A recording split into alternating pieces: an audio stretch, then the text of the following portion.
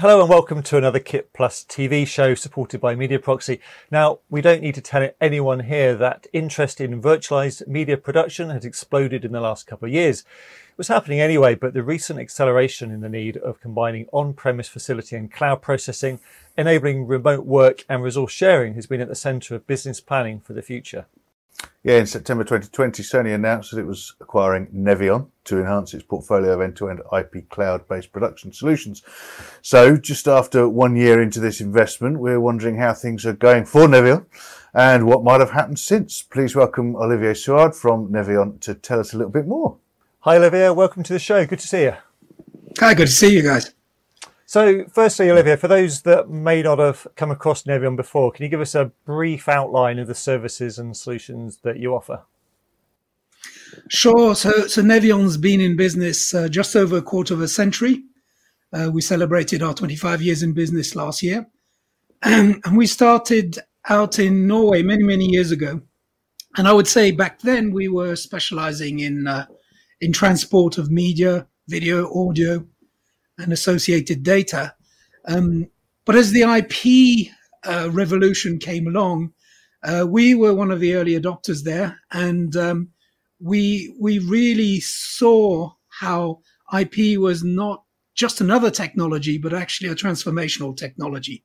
And as a result, the business we're in now is really about enabling completely new workflows by connecting resources, equipment, locations, people together to create what we see as a new form of production, a distributed production where everything is shared regardless of the location. What do I, as a content creator or content owner, depending on which type of solution, what do I need to start integrating your solutions?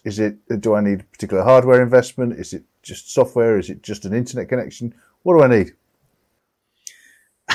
You need us. What's it all, or should I say, what's a typical setup then? Where's the typical starting point? Yeah. Well, it's quite difficult to say what is typical and what isn't typical. We have opportunities with customers that are very simple, involving one piece of product or an upgrade to something they already have. But in a way, the business that we're seeing a lot of is this transformational business that I was talking about. So it's essentially broadcasters, or in some cases telcos, coming to us and saying, I want to use IP, but not just to do the same thing as I've been doing with SDI, but I actually want to transform the way I want to do my business. So as a result, what we're offering obviously products, solutions.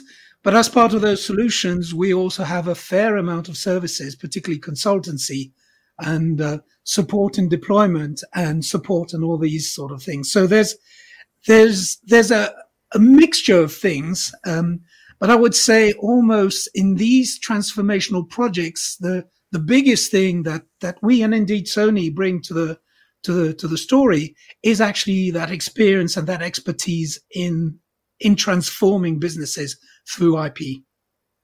But in terms of products, we within Nevion have two flagship products. We have one called Virtuoso, which is a software-defined media node.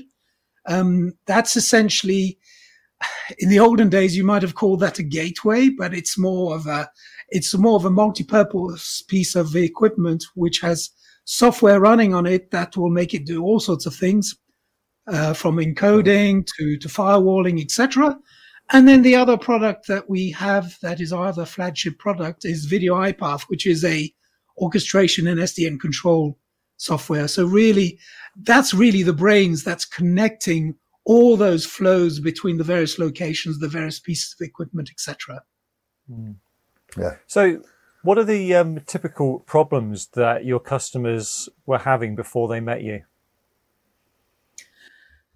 Well, that's interesting. So obviously, we have the business problems, which are essentially, I think they're known to everybody, that broadcasting is facing immense competition, not just from other broadcasters, but also from eyeballs, for people's eyeballs, in the terms of they're competing against social media, they're competing against user-generated content.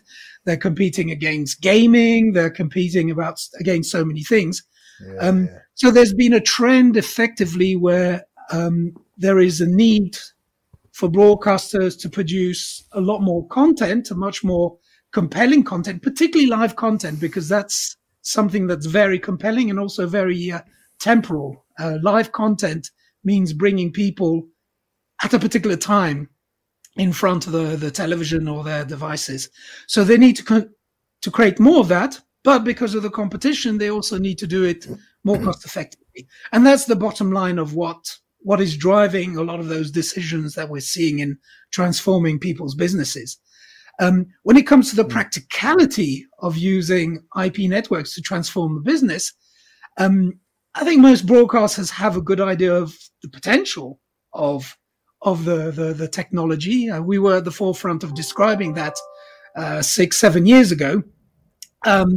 But in a way, they're lacking the depth of experience and expertise that we are exposed to, because we are doing projects all the time, small ones, big ones, multinational projects, transcontinental projects.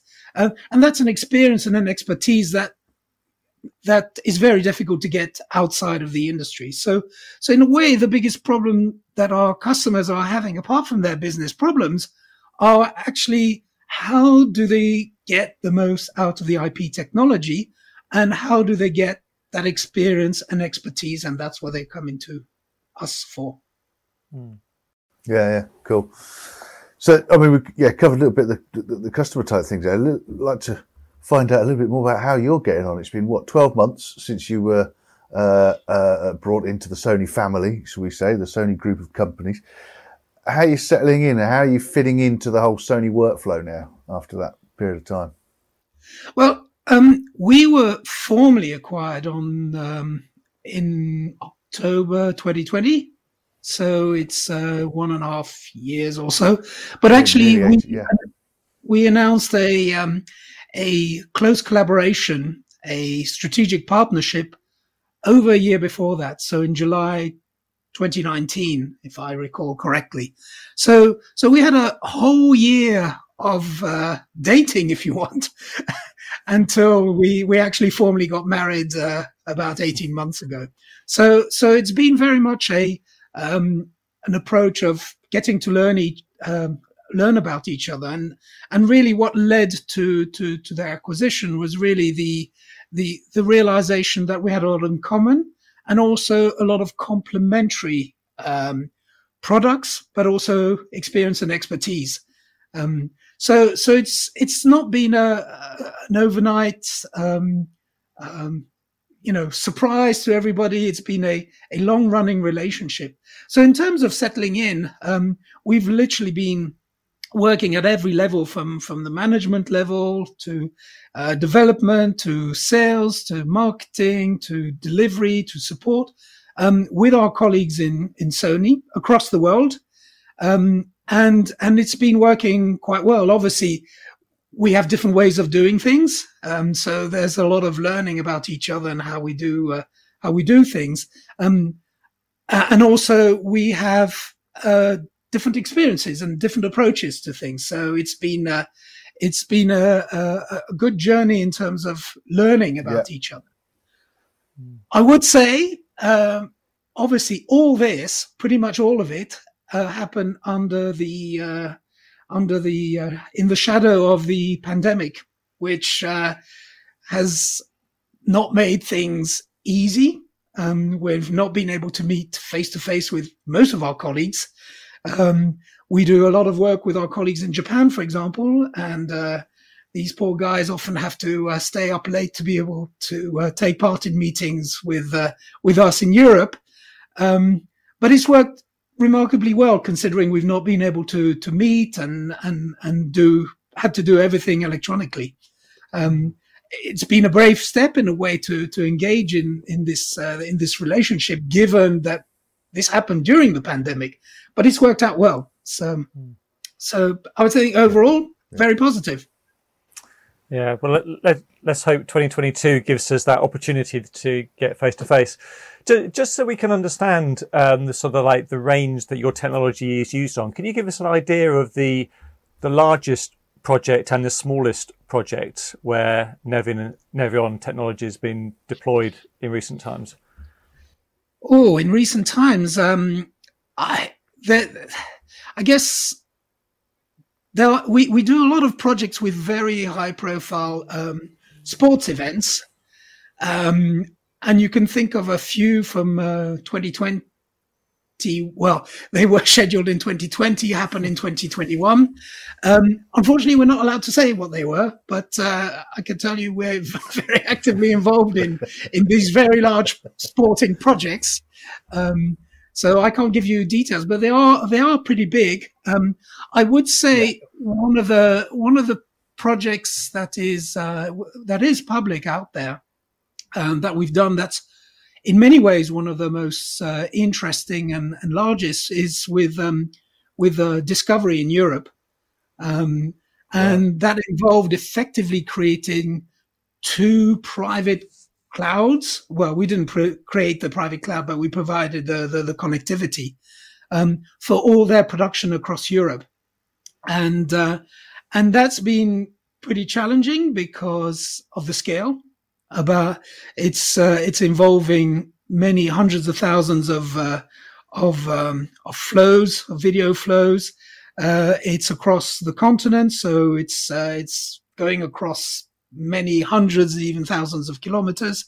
And it really has been a very interesting project, but also a very challenging project. And I would say in terms of things like orchestrating live production flows, it has to be one of the biggest one in the world. So that's at one end. Recently, we did a project with an OTT supplier based in the US, but it is everywhere. It provides video on demand to virtually every household.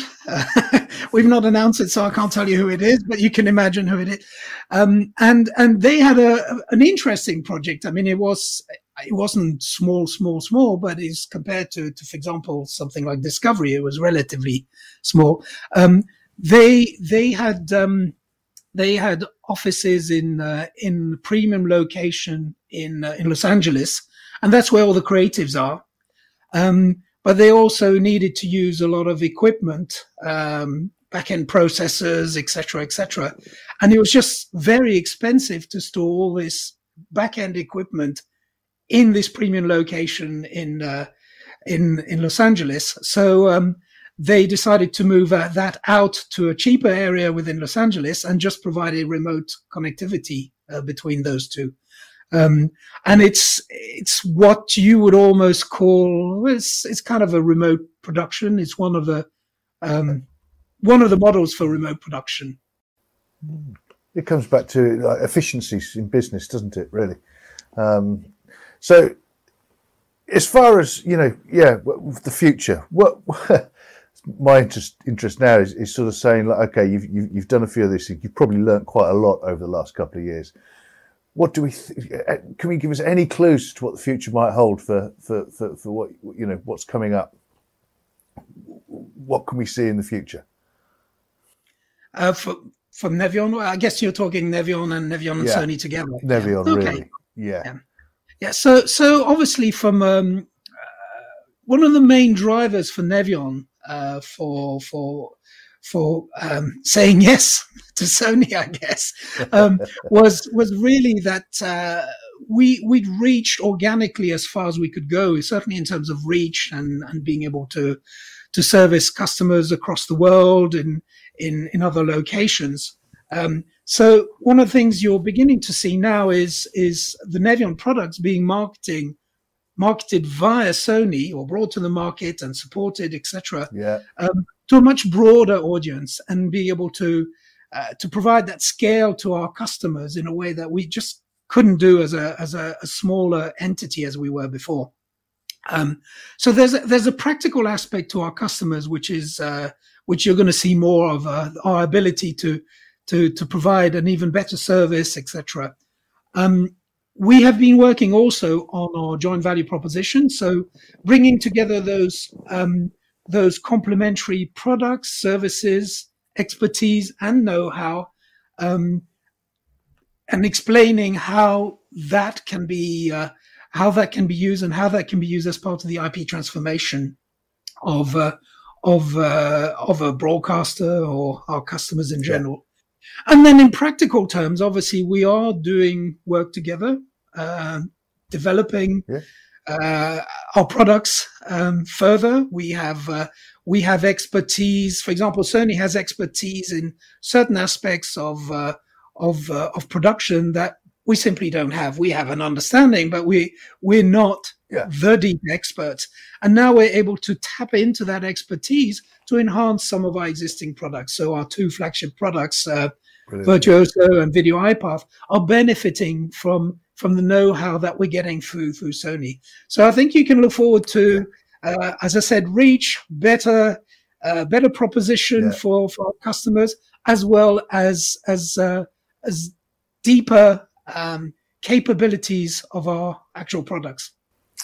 Brilliant. Thank you, Olivier. It's been really interesting talking to you, and obviously lots to look forward to. I'm guessing the website will be nevion.com. Yeah, it is nevion.com, and of course you can also find it on the Sony Pro website as well, because we are connected as well. So you'll find details there if you want to come through the Sony website. Yeah, brilliant. Thank you very much indeed, Olivier. Do make sure you pop over to their website for more information. Thanks, of course, to Mediaproxy for their support of KitPlus TV, and thank you for watching. Don't forget, of course, to subscribe to the channel. And if you want to listen to these on the move, you can find the podcasts on your preferred podcast directory or kitplus.com/podcast. We'll see you next time.